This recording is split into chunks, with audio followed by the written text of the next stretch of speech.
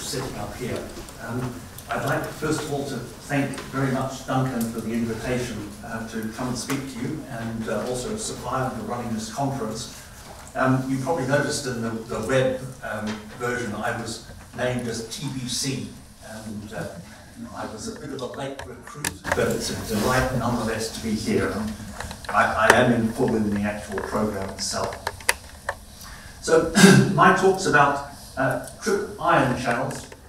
Thermo-TRPs really sense temperature. So there's been some dispute, doubts in the field about which of the very large number of thermo-TRP channels actually are responsible in teaching us that that's warm and that's not, for instance. So this was the picture in 2010. There were a large number of TRP channels. It's a bit confusing. I can see it down there, but not up. And these TRP channels originated from people who cloned TRP channels and expressed them in hex cells, tested the hex cells with an elevated temperature or a decreased temperature and said, hey, it responds. So they discovered channels ranging from TRPV2 at the extreme hot end down to TRPA1 at the extreme cold end. And this seemed very satisfying because these channels spanned the entire continuum, and of course that's how we sense temperature. Except it's not. Because when global knockouts were created in real animals, however, many of these so-called thermo-TRP channels were found not to contribute to thermal sensation at all. And I've got a little sort of knockout here. It's a bit like a firing range at a fair. You're dead. And these ones all went down, leaving only TRPV1. And it was already clear that TRPV1 was not the only channel that sensed painfully hot temperature, and also TRPM8, which senses moderate coolness. So how can we fill the gaps in here, down here, etc.? So how do we really sense temperature? Well, many DRG neurons respond to known TRP agonists. So you can see this by calcium imaging. But some neurons respond to temperature, but don't respond to any of the obvious thermo-TRP agonists. So how can we sort this out? So with Jackson Tan, now about 10 years ago, we set off to have a look at this. So this is calcium imaging in sensory neurons at rest. You all know this technique. You apply a TRP agonist, TRPV1 agonist, and, well, I've just indicated a couple of the neurons that respond. There are, of course, many others. So these are TRPV1 expressors. When you apply a TRPM3 agonist, which had also been thought to be a temperature sensor from work mostly in Tom Voetz's lab, you see a different group of neurons which respond. Some of them overlap with TRPV1, some of them are completely different.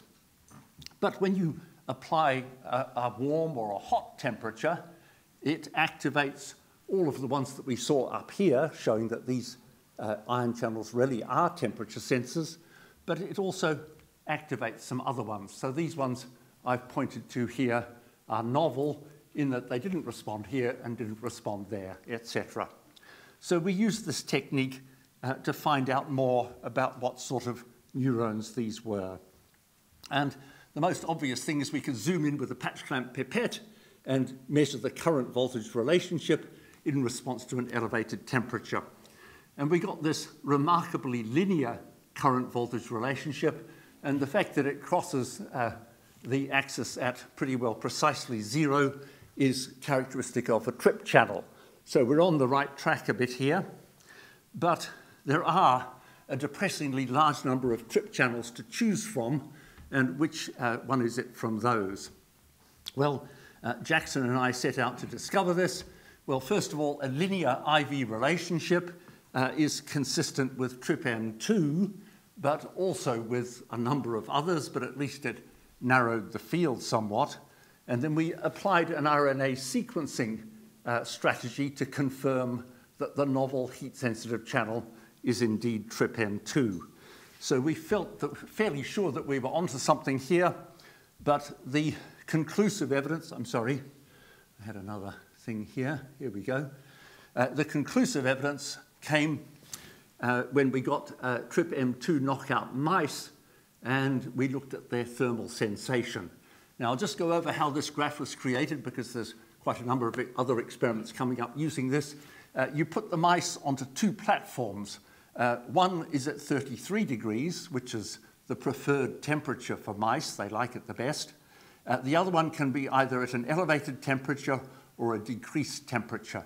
And you just find out how much time the mice spend in one or the other. They normally zip around a bit and test them both and then find their favorites. And you can see here that they avoid cooler temperatures here. They prefer 33 degrees.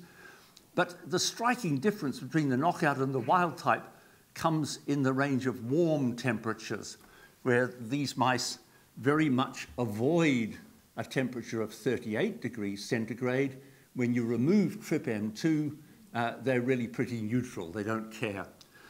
So really, this experiment is pretty conclusive in showing that TRPM2 is the sensor for warmth. It doesn't have much effect in the cooler range, nor in the hot range up here.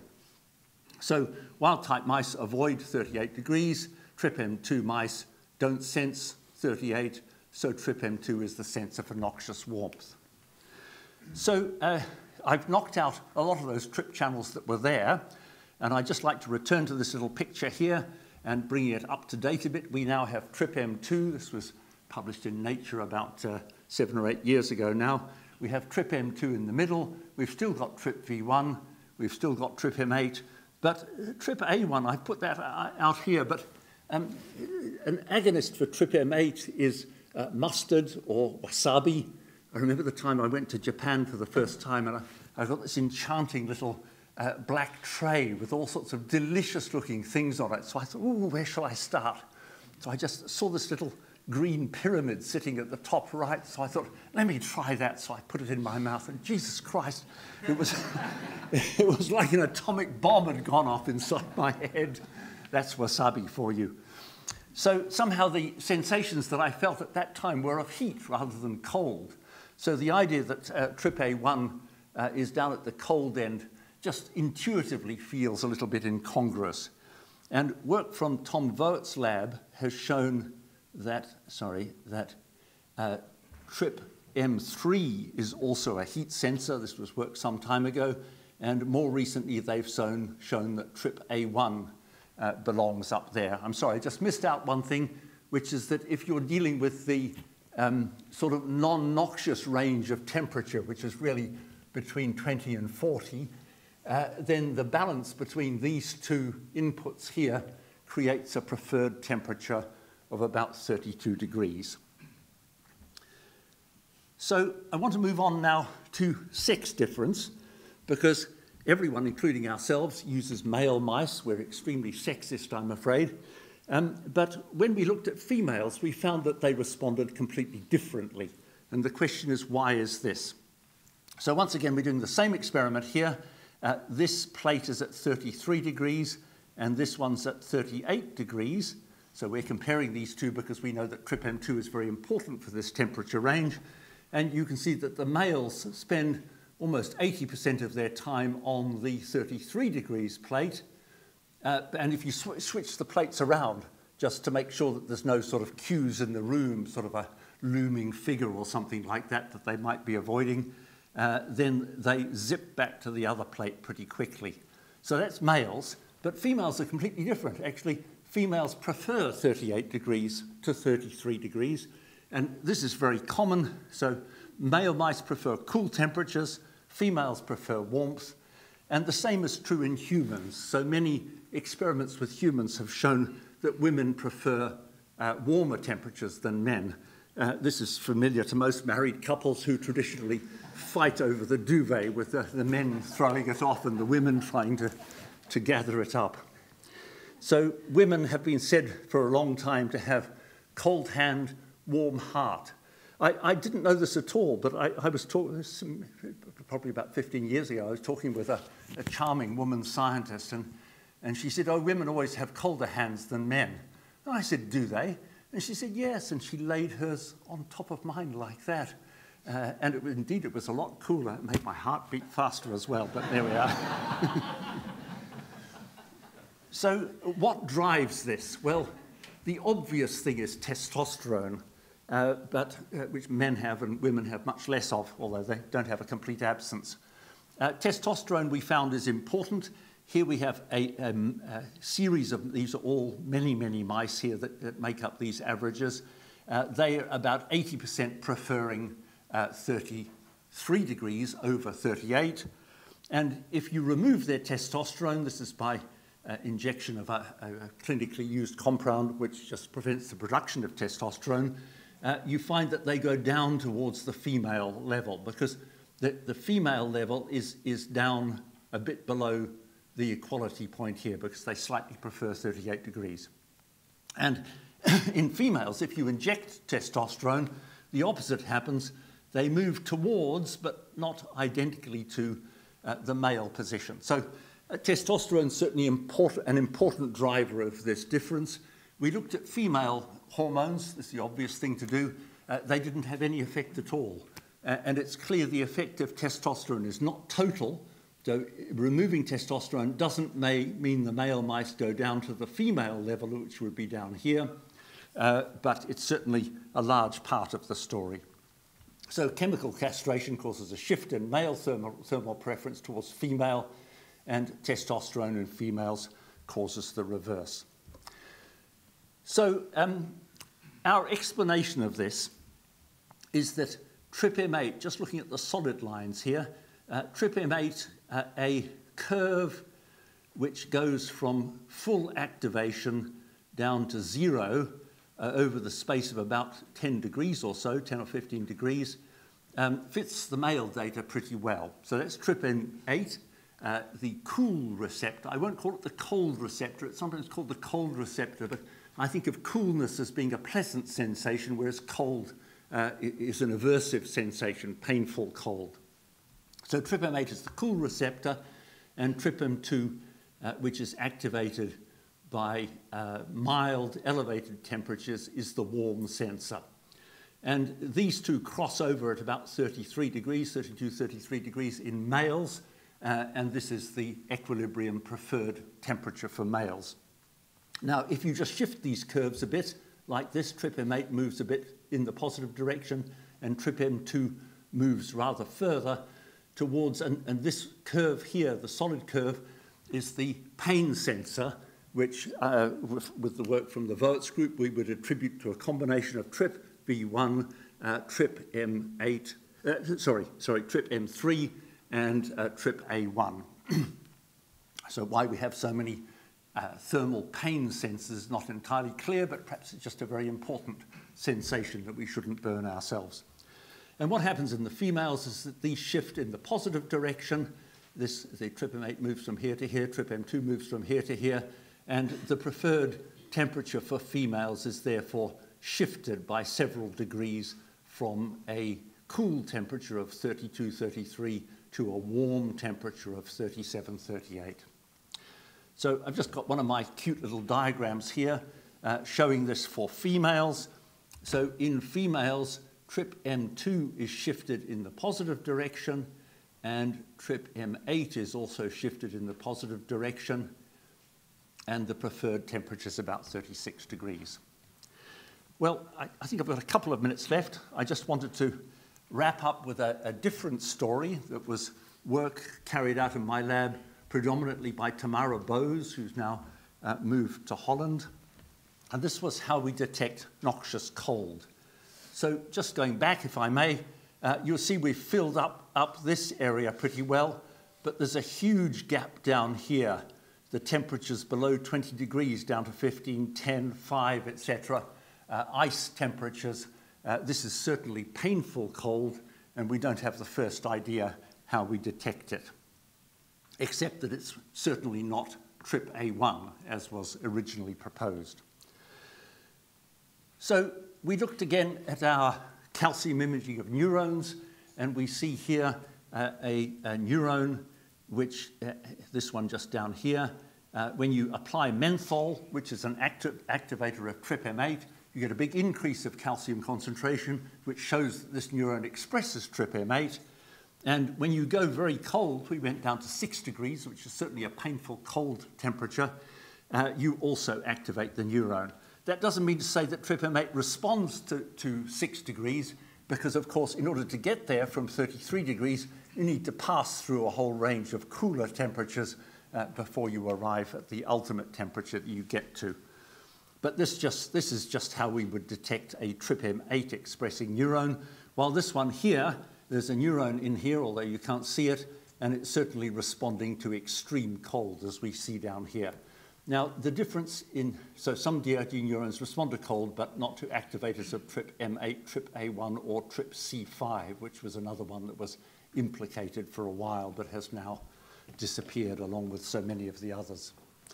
So these neurons, as I mentioned before, are activated in completely different temperature ranges. The TRPM8 positive neurons are activated mainly in the temperature range above 20 degrees up here, whereas these other neurons down here are activated mainly at the extreme cold temperatures of between 8 and 15 degrees. So TRPM8 neurons have a mean threshold of 23 degrees, whereas the novel, as we call it, novel because we didn't know what was causing this at all, cold sensitive neurons have a mean threshold at about 15 degrees. Mean, that is, but with many below that as well. So what's going on here? Well, we tried various blockers. You can buy a lot of blockers these days from the chemical companies. As somebody pointed out to me, they're all failed drugs, which they try to get some money back on by selling them to poor scientists such as ourselves. And we use this one, YM, plus a bunch of numbers. And this is a blocker of ORI channels. For those who don't know what ORI is, I will explain in just a moment. And you can see that's blocked completely the cold response. So there's a cold response, there's the increase in calcium completely blocked by this YM compound. Nobody's going to believe this, nobody believes in pharmacology, and quite rightly too, but we have a number of other approaches. But certainly I just wanted to introduce ORI and STIM channels because they proved to be very important. So these channels, the ORI is in the surface membrane, as we see here, and STIM1 sense it, there it is down here, these little spiders sitting on the endoplasmic reticulum. They sense calcium levels in the endoplasmic reticulum. And when the endoplasmic reticulum discharges its calcium, as it needs to do in a number of cases, muscle contraction, but also secretion, etc., many functions require discharge of these calcium stores. Then depletion of the calcium's gone here now, as you can see. Wonderful what you can do with electron microscopes these days, these high-definition pictures that you get. And depletion of the ER calcium causes STIM1 to translocate towards membrane-facing sites, where it locks onto the ORI channels. They sort of form this complex together. And here you can see down the bottom, you can see that the calcium enters. And of course, the function of this is that it is now pumped into the ER and refills the ER and allows the cell to do another cycle of whatever it is that it wants to do. So there are 3 ORI isoforms and 2 STIM isoforms. So Tamara went through all of them in different combinations, and you can see there's the cold. This is in the hex cells that I referred to rather contemptuously before. You can see that only one combination, STIM1 and ORI1, produces a response to cold. There's the cold stimulus down the bottom here. So STIM1 and ORI1 are the responsible isoforms. But as I said before, nobody believes hex cells. So we did a much more difficult experiment in real neurons where we transfected in siRNA that would downregulate STIM1. And we marked, it's very difficult to do this in neurons, they don't like being transfected, but we marked the cells which had been transfected by co-expressing M-cherry. So you see that neuron's a hit, these other neurons which are up here are not, and you can see in response to a cold stimulus, a number of neurons respond as we see here, but certainly this one does not. Well, you're not at all going to believe a single neuron like that, but it works very well on average. This shows the amount of the response here, which is large in non-transfected cells in the same preparation, and is much smaller in cells which have been successfully transfected, as we see here. And also the percent of responders is very different as well. So suppressing STIM1 with siRNA abolishes cold sensitivity in real neurons. So just to summarize, which was actually a very long story, but just to give you the main points, STIM1 in the endoplasmic reticulum is activated by cold, but without discharge of the calcium stores in the endoplasmic reticulum. So this brings in another function of STIM1. Not only is it a calcium sensor, it's also independently a cold sensor. So we showed that the stores were not discharged in order to produce this response. And ORI1 channels in the plasma membrane bind to STIM1, and calcium enters the neuron. Well, this has kind of been a bit data light, but I thought I'd give you the general idea, and most of this is available in the press. We published this story of Tamara's actually just a couple of months ago. So particularly to thank Chunxiang Tan, who very kindly allowed us to call him Jackson instead of his proper name, Bruno Villar and Tamara Bose, and also to thank our funders and sponsors. Thank you very much.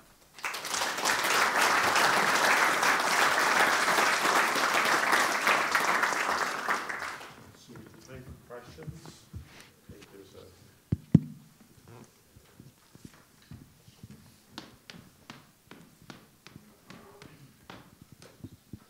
Yeah, very, very nice work. Thank you. You mentioned the involvement of ORI and STIM in the temperature sensing. Is this precisely because of that? Is it something known about the mitochondrial dynamics that are involved in the temperature sensing, you know, because of the coupling between these channels and the mitochondrial dynamics? Is STIM1 expressed in mitochondria? No, I thought not. No. The question is that, you know, as soon as you mobilize, you recruit the ORI channels, then something is happening also in mitochondria, and you know, with the coupling of the calcium signal. So something is known about the calcium signal and mitochondrial dynamics in temperature sensing. Not at all, as far as I know. No, I'm sorry. I mean, this story about ORI and STIM being involved in cold sensation was completely novel, and we only published it a couple of months ago, so there really hasn't been any other work on this that I know of. Sorry. Thank you. There's really elegant work. I've been interested in the testosterone effect. And do you know how long it takes? Because many years ago we showed that there was a non-genomic effect of testosterone that actually went through calcium signaling. So how fast does your testosterone effect take? Yes, I think I'm familiar with that work, but it's slow. So we actually measured testosterone as a function of time after an injection of digarelix. And within 3 to 4 days, testosterone plummets to a low level, to an undetectable level, actually, and remains low. A single injection of digarelix is enough to keep testosterone down for at least 2 months. And eventually it recovers, and so does the thermal sensation. But the change in thermal preference is delayed by at least a week. So what does that mean? Does that mean it's genomic? It's certainly not a quick effect. I would guess that a genomic effect is more likely, but how this works, we absolutely do not know.